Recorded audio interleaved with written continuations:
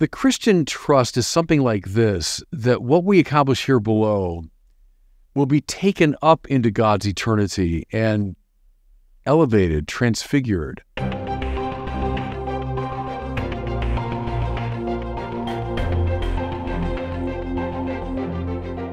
Welcome back to the Word on Fire show. I'm Brandon Vogt, the host and the senior publishing director at Word on Fire. Death is a topic that most of us try to avoid. So why does Catholicism teach that we should actually meditate regularly on our death? And how does Christianity answer the challenges posed by death? That's what we'll be discussing today with Bishop Robert Barron, who joins us from our Rochester studio. Bishop, good to see you. Hey, Brandon, good morning. Good to see you as always. Several months ago, you attended a meeting with your brother bishops. It was your regular USCCB gathering, and at that meeting, the bishops elected a handful of representatives to send to Rome in October for the forthcoming Synod on Synodality, and you were elected. It kind of was kept under wraps for many, many months, but the Pope just publicly ratified those appointments. So tell us what this event is. I know we've actually talked about it a couple times on this show, but what are you personally expecting and hoping for at the Synod? Well, I don't know. This synod will be different, I think. I was at the last one. I was elected as well to the Synod on Young People. And that one, I think, was a bit more straightforward. That we knew the topic, and we were just going to go, and the bishops were going to debate, and then we issue a statement. This one, I'm not as sure. I don't think this session will result in any kind of statement because there's going to be a follow-up session. They also have talked about not having so many formal speeches. Last time around, every delegate was able to give a 4-minute speech. I don't think that's going to happen this time. My impression is it'll be more like small group work. And the Instrumentum Laboris as well, last time was like a trial document, you might say. It was a pretty well-formulated document. This one is more questions to guide our conversation. So it'll be a different synod. Also, we're not going to gather in the synod hall, I understand. We'll be in the Paul VI audience area, I think. So anyway, I don't know for sure what this will be. It'll be, a bit of an adventure to find out.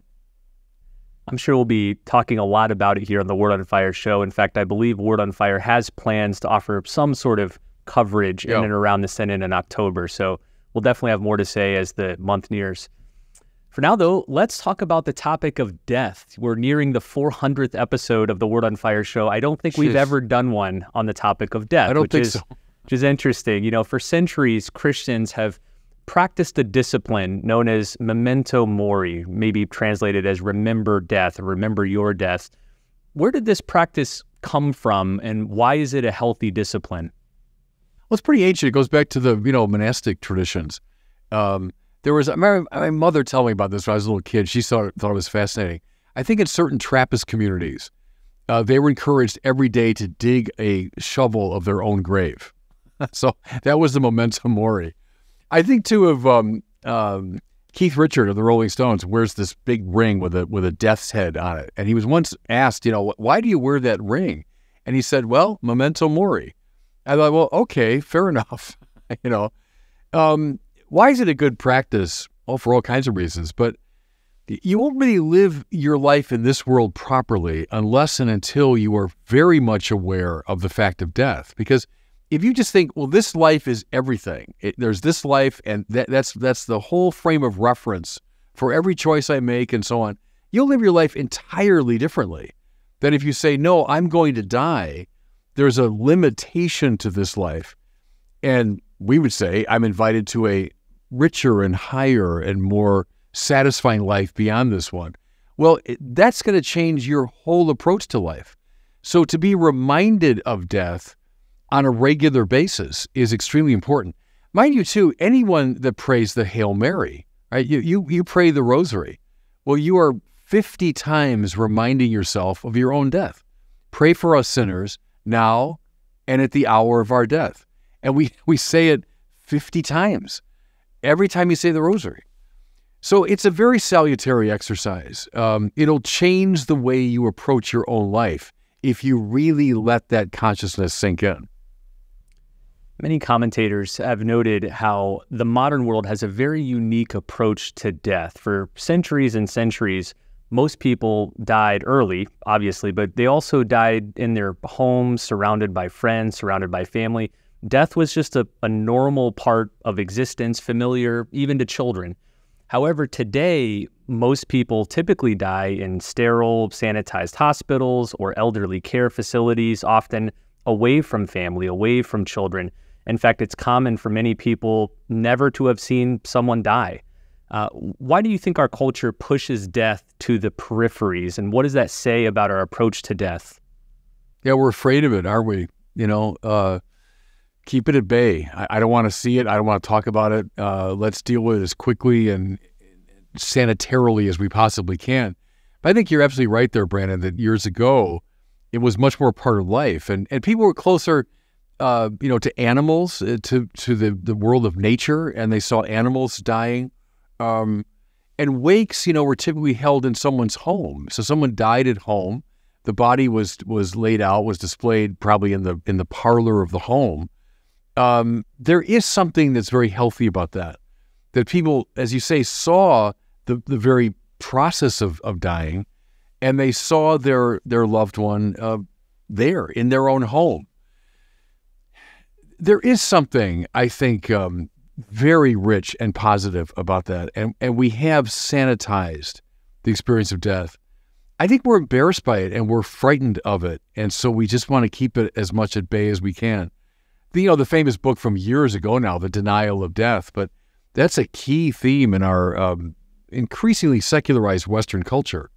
Did you see recently, it was Schwarzenegger came on and just said, they asked, what happens when you die? Well, you go in the ground and you rot.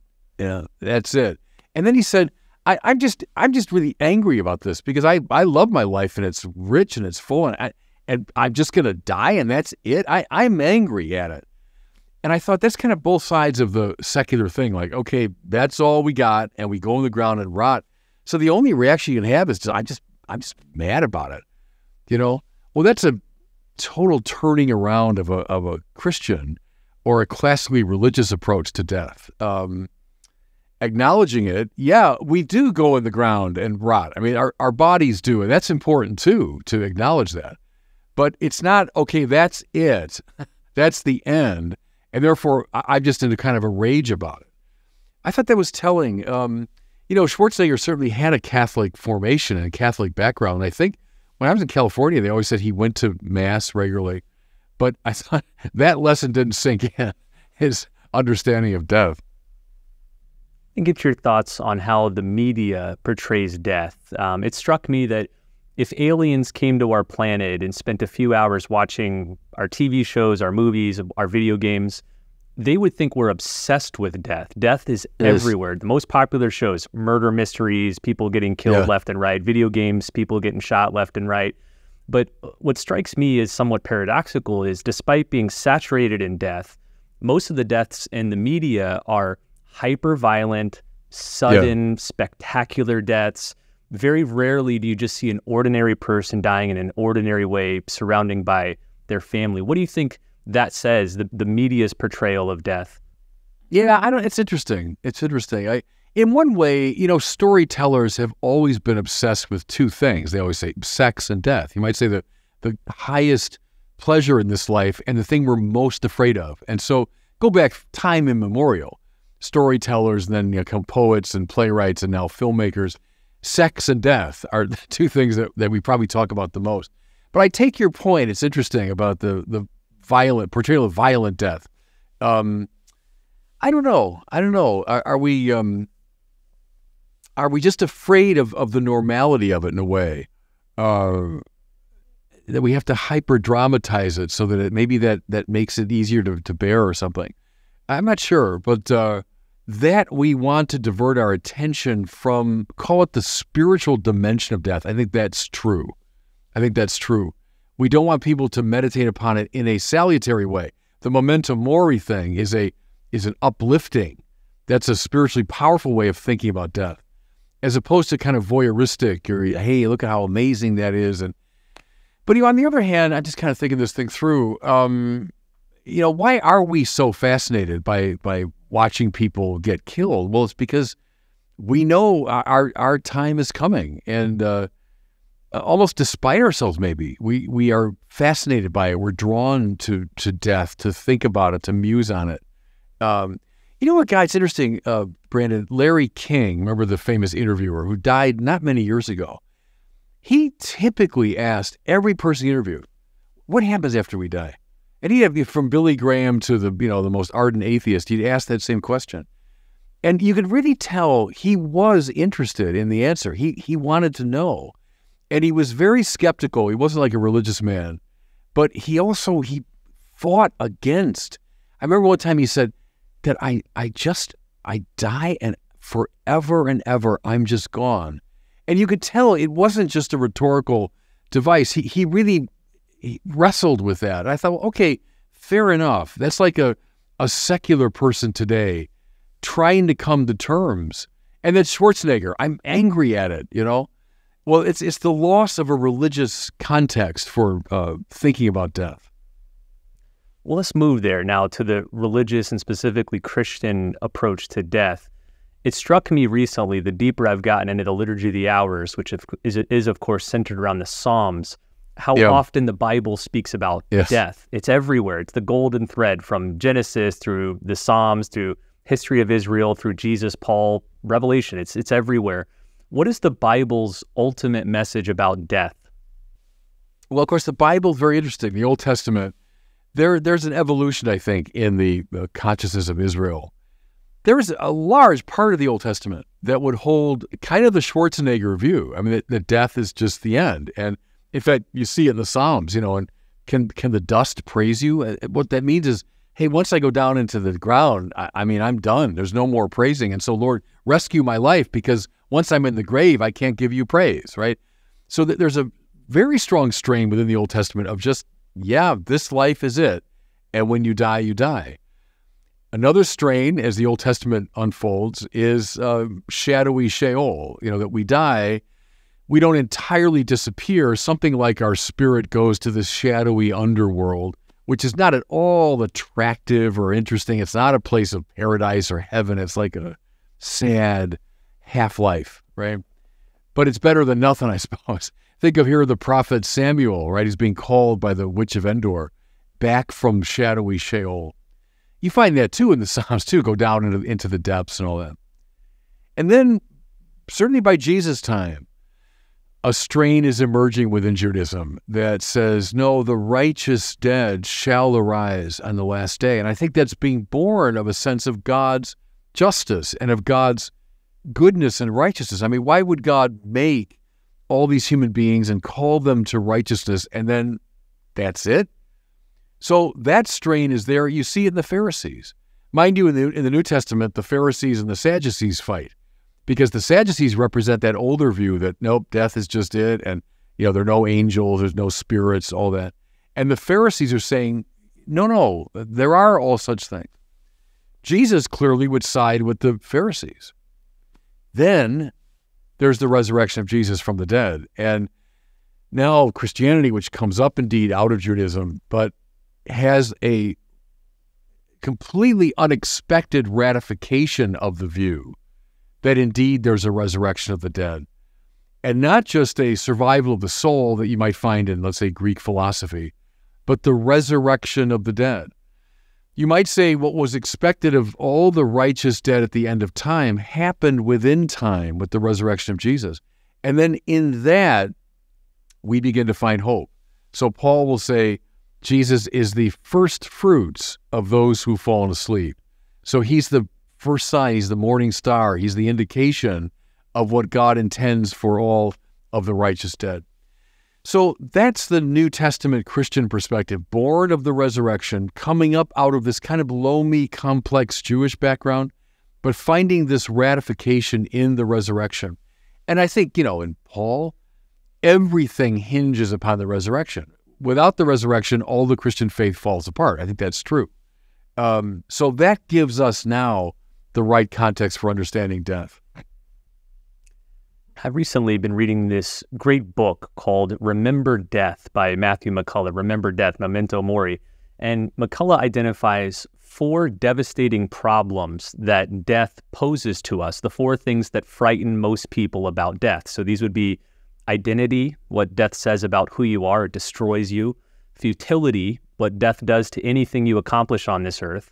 Loss, what it does to anything that we love on this earth. And then life, how it robs us of all of our earthly joys, the things we take delight in here on this earth. And yet he shows how the death and resurrection of Christ turns these problems on their head and in many ways resolves them, solves them. So I thought let's talk through each one of those 4 aspects of death that most frighten us. So first, identity. Most people, like Larry King, Arnold Schwarzenegger, worry that death destroys their identity. When you die, you are no more. How does Christ eclipse this problem that death poses to our identity? Yeah, well, he solves it because we see the continuity between the pre-resurrection Jesus and the resurrected Jesus. There's a difference indeed. The fact that people don't recognize him right away. He's seen as a transfigured, elevated version of himself, but nevertheless, it's the same Jesus. So there's the continuity of identity. And then, like in our theological speculation, we'll talk about the soul. So even as our bodies indeed go into the ground and decay, but the soul, you might say the deepest self or the seat of our identity remains because it's not tied to matter. It'll be rejoined to an elevated, transfigured matter. That's true, the resurrection of the body. But you might say soul is the guarantor of our identity across the threshold of death. Let's look at that second one, futility, what death does to anything that we accomplish here on earth. After we die, everything that we have built and accomplished in this world will eventually fade away, and on secularism will be ultimately futile. How does Christianity answer this problem? Remember, Brandon, it was a couple of years ago, 2 people that we both admire, William Lane Craig and Jordan Peterson, were debating this point. And Craig was making the strong kind of Christian claim that look, if there is no God, if there's no, spiritual realm, no eternal life, things are just kind of pointless ultimately. And at the time, anyway, Peterson was kind of arguing, well, no, you can still find meaning within, the limited framework of this world. And, I get Peterson's point. Yes, you can. Michelangelo, creates the David, and there it is. And even for hundreds of years, people can enjoy that statue. But do you ever think about this? That, the earth in the far distant future will just become a cinder. It'll be consumed, and every little thing from Shakespeare to Michelangelo to every film ever made, every historical achievement, all of it will simply, burn up. So I think it is true. If that's the case, then ultimately nothing we accomplish here below has meaning. You could say it has meaning for a time, or it serves a limited purpose, for the few people that will take it in. But I think that's simply true, that if there is no God, no eternal life, they are kind of futile. The Christian trust is something like this, that what we accomplish here below will be taken up into God's eternity and elevated, transfigured, moved to a higher pitch. Will the marble that makes up Michelangelo's David eventually be destroyed? Of course it will, right? But will somehow Michelangelo's David, that great accomplishment, will it be transfigured and taken up into a higher dimensional system? Something like that. Or like our acts of love here below. And you say a simple act of kindness for someone. You say, well, so what? You're both going to die, and, or you help someone in Africa who's starving, and they say, well, so what? What's the point? They're all going to die anyway. But somehow those acts, which participate even now in the love that God is, will be taken up and transfigured in the eternal dimension. That solves the problem, I think, of futility. No, we do what's right and good and beautiful now within a higher context of meaning.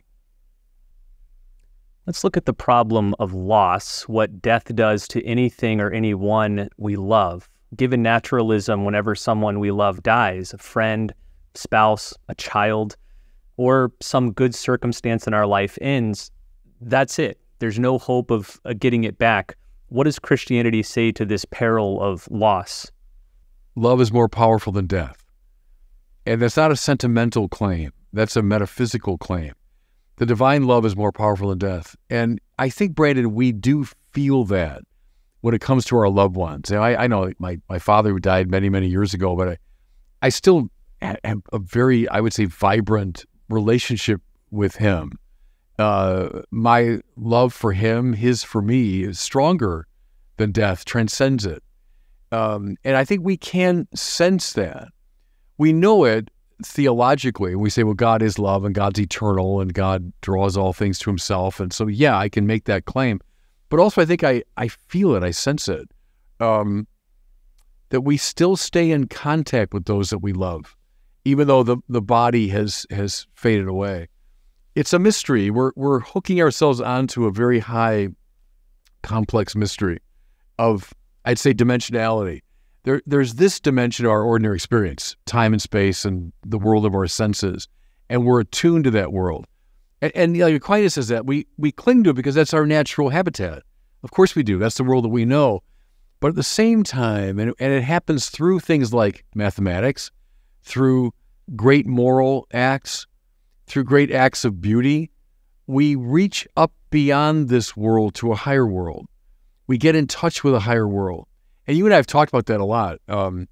Something as simple as mathematics, that when you grasp a mathematical truth and you know it as true, you have left this world in a very real sense. Or better, you've attained a transcendent perspective because you're beyond the merely changeable, evanescent quality of this world. The same is true, I think, of love. When you've really entered into that relationship with another person, you've transcended this ordinary experience. It's a deep mystery, but I think that's how we would handle that problem of the loss of loved ones. They're not really lost if we love them in God. Let's turn now to that fourth and final challenge that death poses to each one of us, namely that it robs us of earthly joys. This gets back to the Schwarzenegger comment. It seems that everything we love most is on this side of death. Think of our favorite pleasures, music, art, relationships, experiences, joys. It's hard to imagine any sort of afterlife without those things. So on Christianity, how can the afterlife be better than this life when it doesn't include those earthly joys? Well, it will in a transfigured way.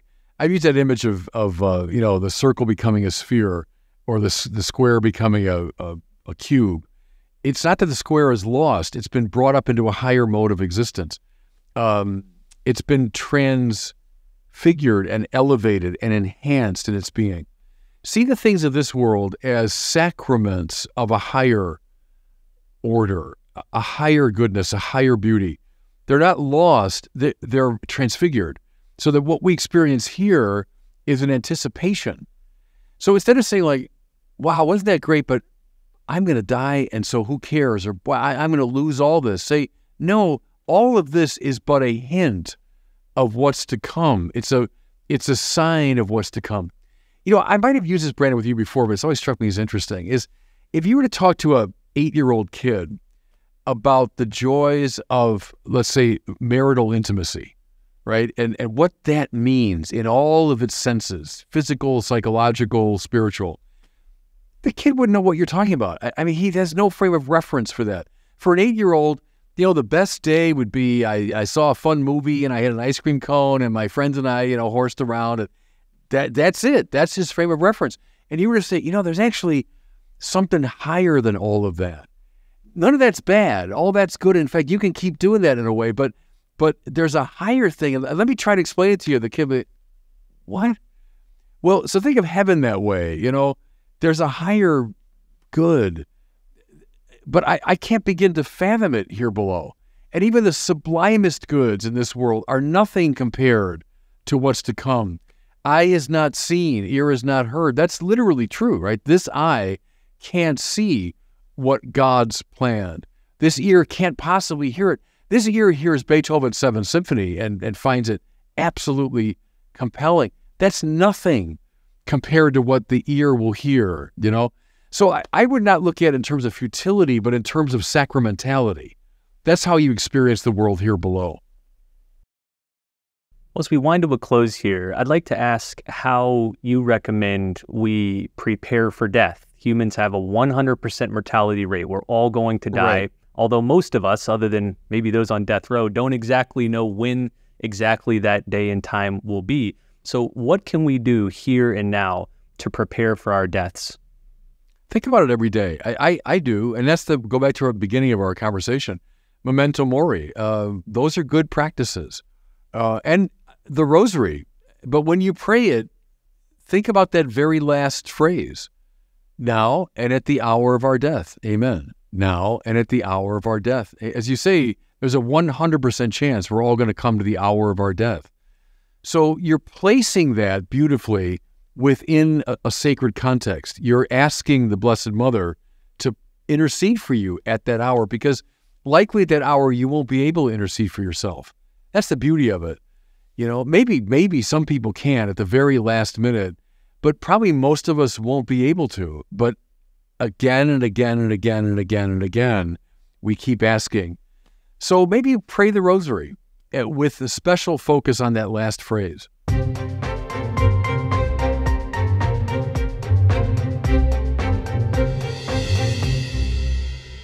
Well, it's time now for our question that we take from one of our listeners. Each episode, we play one question for Bishop Barron. If you have one, send it in to us at the website askbishopbarron.com.